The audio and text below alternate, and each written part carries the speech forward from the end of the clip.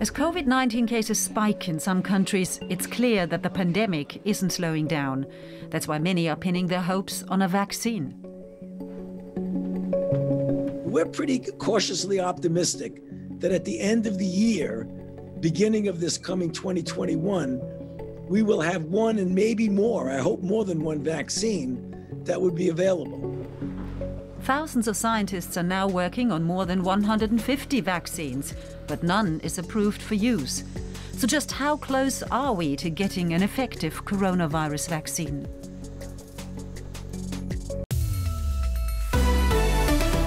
That's the big question. Welcome to your COVID-19 special on DW News. I'm Monica Jones in Berlin. Good to have you with us.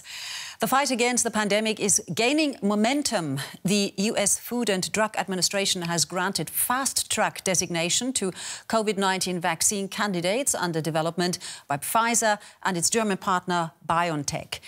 Now, this is an important step towards getting approval for a vaccine the world is desperately waiting for.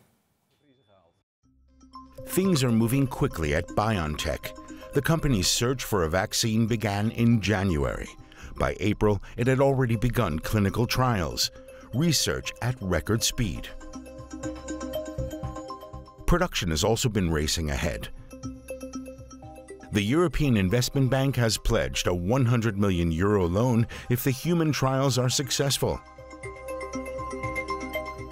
BioNTech and pharma companies all over Europe are gearing up for mass production of a potential vaccine, even if success remains uncertain. We're already equipping our facilities and finding production partners all over the world to help us produce large quantities. As soon as our production process is up and running, we'll also start producing and stocking it, despite the economic risk of having to throw away all this vaccine if it doesn't succeed in trials. An impressive number of projects, including SARS-CoV-2 vaccine trials, are underway at universities and companies in Germany, Switzerland, and Austria. But research is advancing all over the world. 23 substances are already being tested on humans in projects mainly centered in Europe, the US, and China.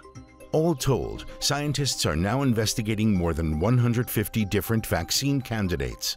This is necessary because it's quite clear that no single manufacturer could really meet the world's vaccine needs. Global demand can only be met if several companies are producing in parallel, each with their own facilities and with their partners. BioNTech says it could have a vaccine as early as December. And for more, I'm joined by Professor Klaus Zichotek, president of the Paul-Ehrlich Institute. That's the German Federal Institute for Vaccines and Biomedicines. Good to have you with us. So we just heard here at the end of the report, a vaccine by December this year.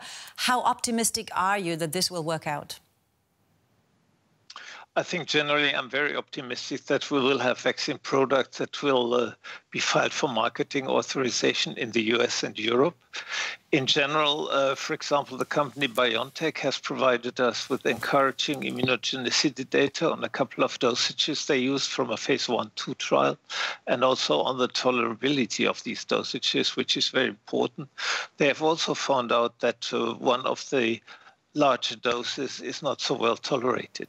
And I think the next step will be to start now phase 3 efficacy trials and also getting some more information on the vaccine safety in Brazil, US, and Germany.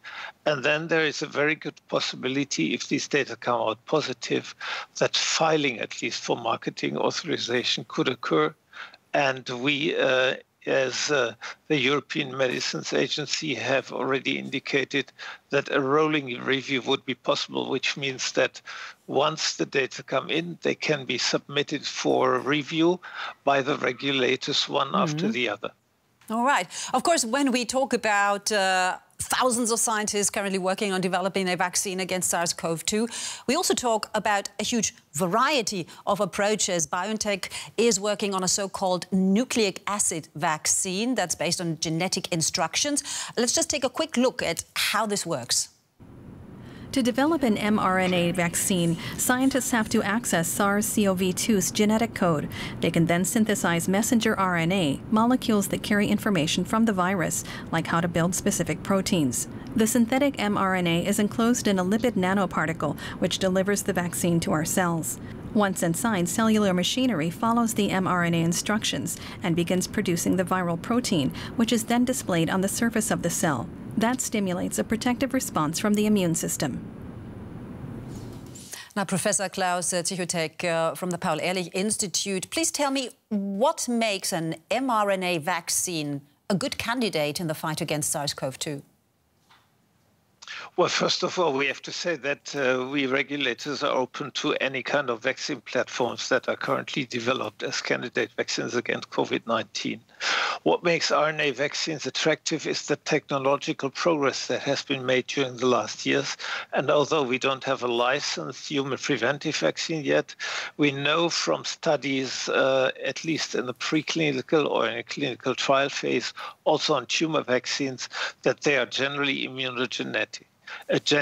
The next point, of course, is that they use genetic information, and so the steps that are usually used for vaccine development, which are isolating the virus, getting the genetic information, adapting the virus to cell culture, and bringing it up in high amounts in cell culture, can be omitted with an RNA vaccine. So we are left with a lower biosafety limit. And the other plus is, of course, that companies have announced that they can produce millions and millions of vaccine doses up to the formulation within 6 weeks or so. That's what we need, of course. That's what we need, of course. But people also have to be willing to be vaccinated. And as you know, there is a lot of resistance to anything that's genetically modified, from crops to drugs. How justified are these concerns, especially when it comes to mRNA vaccines? Well, first of all, I don't think these prejudices still exist when it comes to the application of genetic information and gene technology in humans and in medicine, because it has been shown that this is a very effective and very safe technology. Number two, with RNA vaccines, we don't have the issue of any incorporation of sequences into the genome of cells, or be it the germline. Nothing like that can happen, because RNA is a rather fragile molecule.